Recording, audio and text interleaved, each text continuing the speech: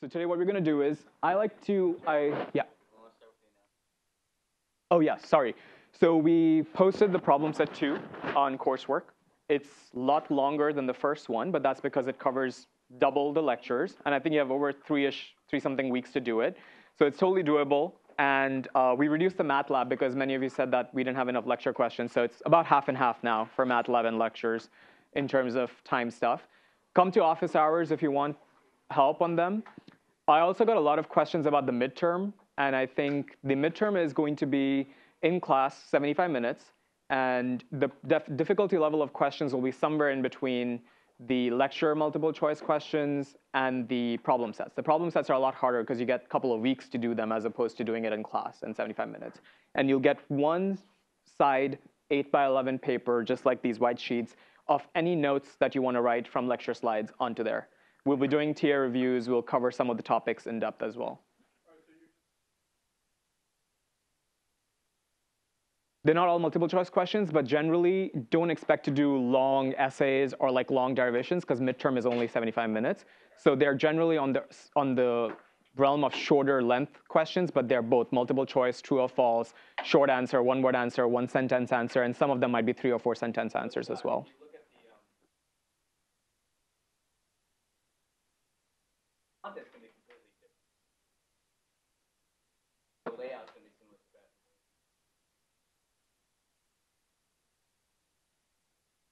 One side of a paper this big, standard printer paper. So our policy is when we yeah.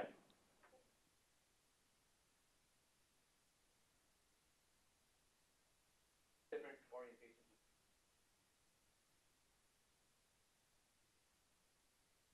And then feel free to do the relevant questions from the final exam and the midterm and ask us at office hours. By course policy, we won't be posting the answers on coursework, but we're happy to share the answers with you in person at any session, like office hours or whatever. Okay? So let's start with cardiovascular system. And I model the system usually as like 2 things that function side by side. One is like a hydraulic system with like pressures, volumes, pumps, flows, and one is the electrical system. And if you think about these in terms of the 2 systems separately and then put them together, understanding cardiac physiology is super fun, and it's kind of interesting. So the first question that we're going to ask is, how much blood does a heart pump in a minute, right? And so anyone have any guesses or anyone remember from previous lectures? 6 liters. Any other answers? Be interactive. It'll be more fun if you guys throw out numbers and participate. Yeah, 10 is okay. Any other ones?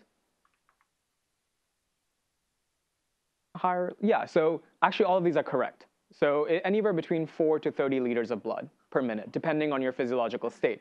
We all are resting right now, and if you guys are just sitting there, probably close to somewhere between 4 and 6, 3 and 6, depending on your body weight and size. But if you were exercising, if you were like running, you could be pumping way, way, way more blood. So that's all normal. And what are the forces you think that drive blood flow in your body? Gravity is a big one.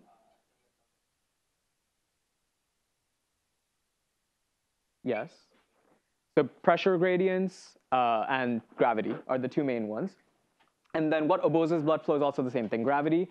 And then shear forces come in as resistance, right? Because the blood has viscosity. The blood's got proteins. The blood has got cells of various kinds. So it's thick. It's not like water, right? Especially if you guys have had blood draws, you'd see the consistency of blood is very thick. That itself imposes resistance in the form of blood viscosity, right?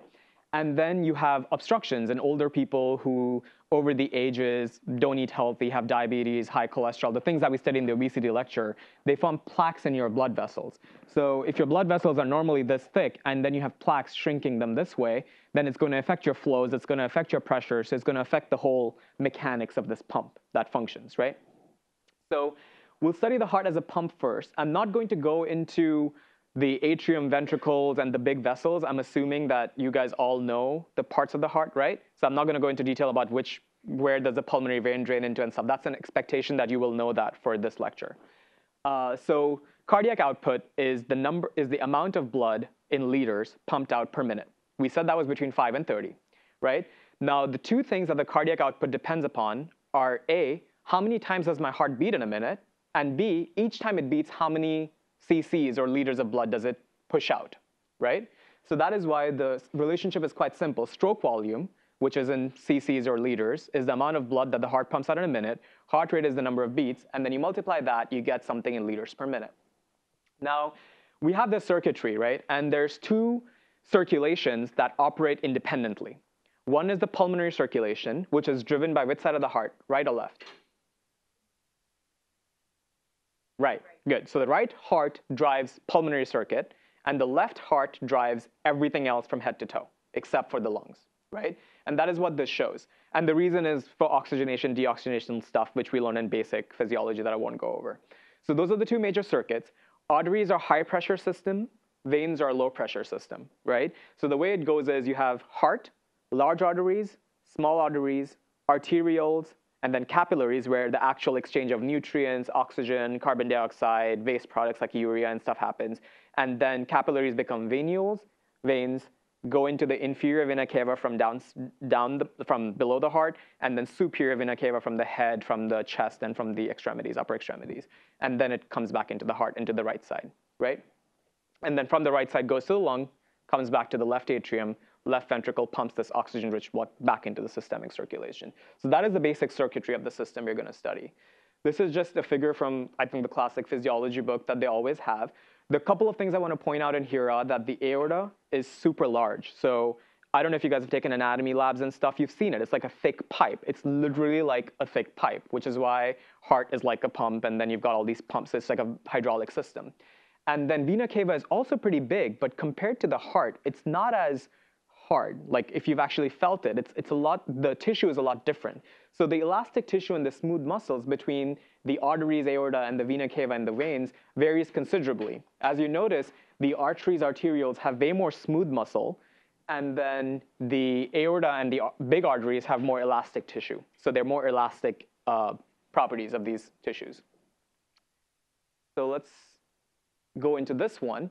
So this is a graph that I think all of you have seen before. So the questions I want to ask you is, why do you see these oscillations in the area between after aorta and before capillaries, near the arterioles? Why do you see these fluctuations in blood pressure? What is that?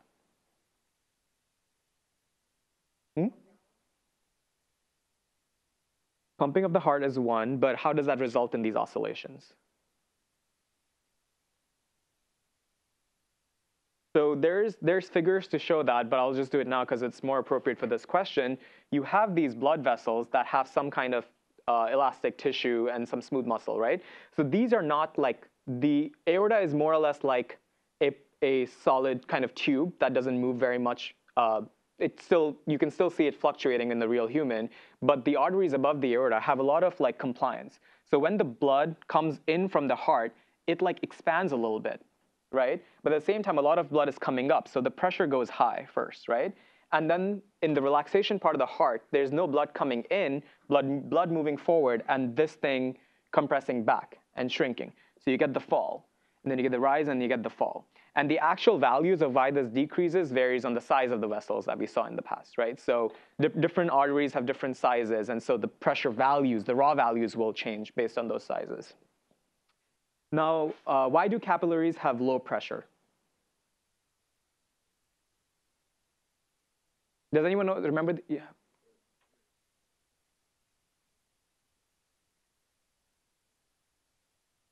That's exactly right. So capillaries, so we know from various physics equations that we'll also reiterate in the next few slides that if you have a small tube and a big tube, which tube has more resistance? Small tube, correct, right? Because the diameter is really small. Now let's say I have the same amount of flow going through both these tubes, small tube and big tube. Which one will produce a higher pressure? Small tube, right? So it's like, we know the pressure volume relations, kind of like V equals IR for Ohm's law, right? So very simple. But now what happens in capillaries is that you have a million plus billions of capillaries, 10 to the 9 or 10 to the 12, something in that range capillaries, but you got only few big arteries. So overall, the area of the capillary system is way large, right?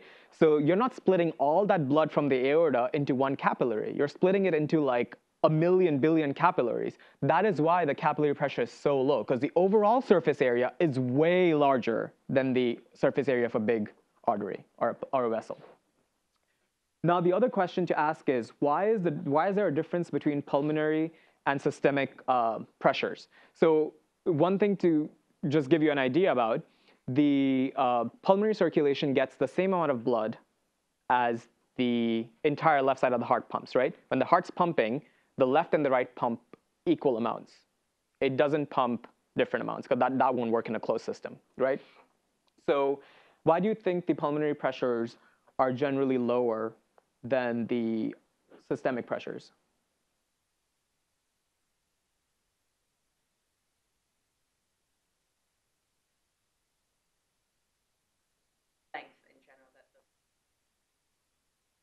Okay. Yes.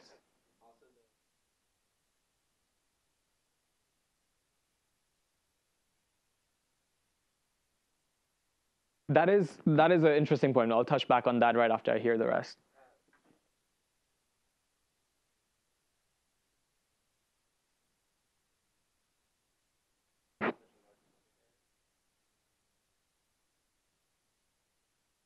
Right. So essentially, the pulmonary resistance is what's low. So that explains the size of the right heart muscle, because what happens is the systemic resistance is a lot higher than the pulmonary resistance. And the resistance is basically a derivative of all the capillaries and the vessels in the two systems. So if the pulmonary resistance is really low compared to the systemic resistance, and you're pumping the same amount of blood in each, pulmonary will produce lower pressure, because it's just a direct product relationship than systemic would, right? Which is why, as he pointed out, that the right heart muscle has to do a lot less work in the same heartbeat compared to the left heart muscle, and hence the left heart muscle is thicker.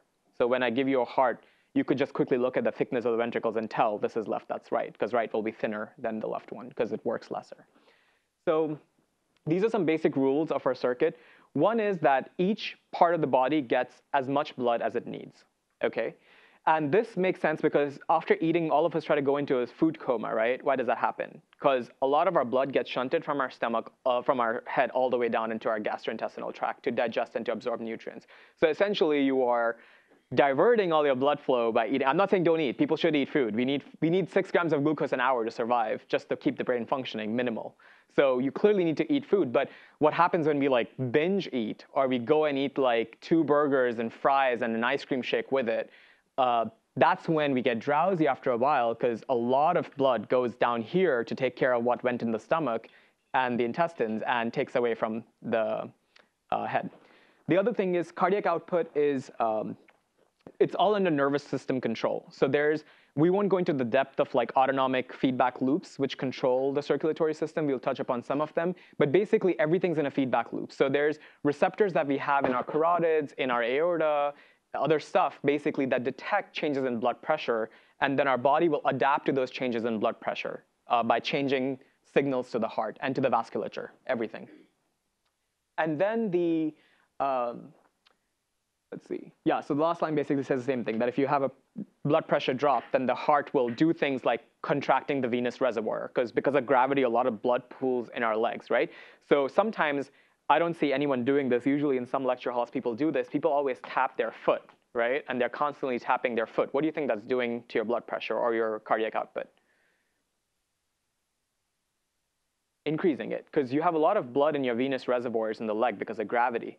So when your cardiac output's low, when your blood pressure is slightly lower, like during the middle of the day, you skip lunch, you haven't had enough water, you're going to start tapping automatically sometimes, and that in some sense will actually increase the blood flow back to your heart. And as we know, the more the venous return comes into the heart, the more it pumps out, and we'll study that relationship too. So it's all really fun and interesting stuff. Yeah. Yeah. No, it appears darker, but not blue. It's probably a representation on like the skin tissue not getting enough blood. Cyanosis is probably from that. It's skin tissue, oxygen. Yeah, yeah. It's mostly in babies who have really, really bad congenital heart disease or lung disease, and they have really low oxygen saturations, levels of which we won't be able to survive, but babies do. They become more blue. Yeah, drowning people, yeah. because they just don't have oxygen. So this is the diagram I was drawing before, and the analogy to understand the capacitance or compliance, I guess, in case of these tubes is think of a balloon, right? The balloon is very floppy. You blow some air in it, right? And so there's an external pressure of the air that the balloon is working against, and then it expands a certain volume, and how easy it is to fill up a balloon tells us about its capacitance. If it's made of a material that has a really high capacitance, it'll be a lot easier for us to blow into it because less pressure is needed to fill up that balloon. If it's very, very stiff material, you have to work really, really hard to blow air into it. That's the same principle. If an artery is really, really, really stiff, the heart is going to have to apply more and more pressure to fill that artery. If the artery is not as stiff in healthy arteries, the heart has to work less to fill that with blood. So that's why with old age, one of the age-related changes that happens in everybody, regardless of how healthy you are, is that your arteries become stiffer as you grow older, by the time you're 70, 80, 90. So as you become stiffer, it becomes harder for the heart by natural decline to fill those stiff arteries with blood. Nowadays, because people are getting more and more obese and having multiple problems, not exercising, getting high blood pressure, diabetes, their arteries are becoming stiffer at younger and younger ages, and so they develop things like high blood pressure, and then their left ventricle starts working harder and harder and eventually causes heart disease when they get older. So the equations that are in here, I think there's so many versions of these, but I think the simple thing that I want everyone to take home is, remember that V equals IR relationship from Ohm's law? Basically, volume equals the product of current and resistance. You apply that to hydraulic system, and the pressure change is a volume, the flow rate, times the resistance of any of these vessels or circuits, right? That's the first thing. So essentially, it's trying to show all that. And then the compliance is basically delta V over delta P. How much volume of any of these tubes changes for every little change in pressure, right? And for a stiff thing, we would expect for a given change in volume to have a large change in pressure for a stiff vessel, which would reduce the compliance, basically. Yeah. Yes. Compliance and capacitance is direct relationship. It's an analogous relationship. Elastance is the inverse of compliance. So you can look up what elastance is. It's just the opposite formula. And that's the opposite of that. The other thing to note in this equation is the top one is kind of modeling the balloon, right? Which is different because that's P external is the pressure of the air, and P is what the pressure inside that we blew in. This equation, P in and E out, is for a tube. So if a tube has pressure 1 here and pressure 2 here, it's kind of like the potential drop across a resistor, right? You have V1, V2, and you have like R in between, and that's the current that drops the voltage. It's kind of that. To make blood flow from one end of the pipe to the other end of the pipe, there's a drop in pressure, and that's what the P1 and P2 represent. So the equations represent different pressure values, but the concepts are all kind of the same. The next thing to remember is cardiac output, we already computed, was stroke volume times heart rate, which is really simple to understand. And blood pressure is just cardiac output times resistance.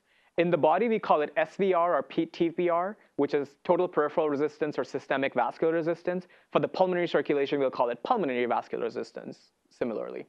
This is just basic physics. I won't go over it. Resistance, parallel series circuits, like it's kind of fun to analyze how that works. And in the body, the majority of circulations are parallel.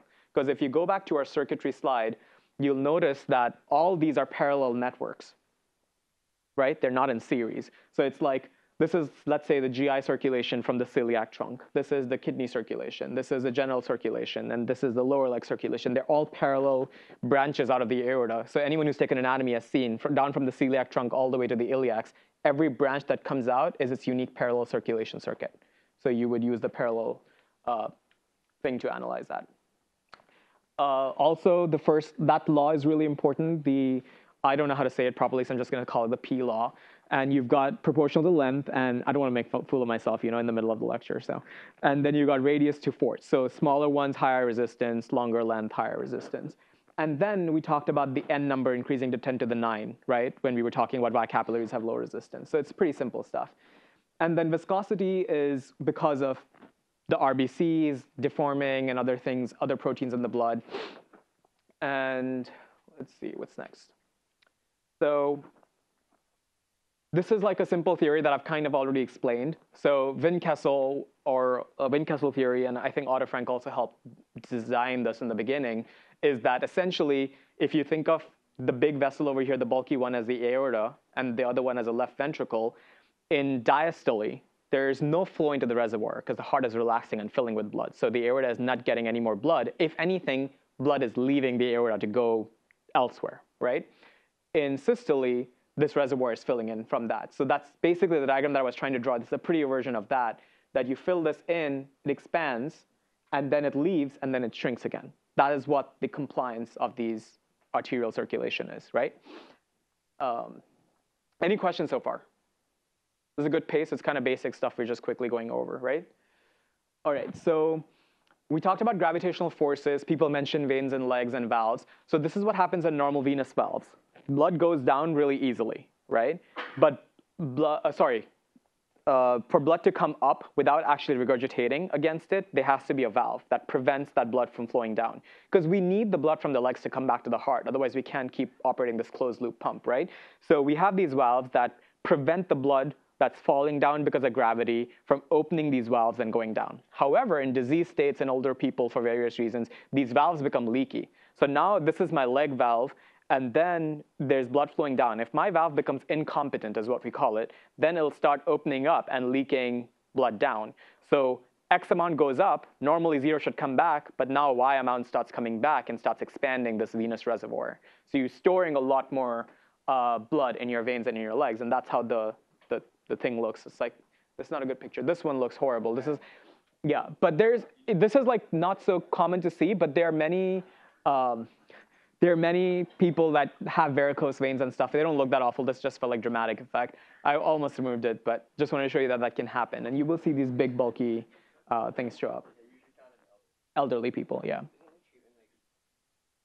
Yeah, correct. So you use mechanical compression stocks that push and add that extra flow, like oomph to that, and prevent more blood from flowing down because they have that extra added pressure from outside. Questions?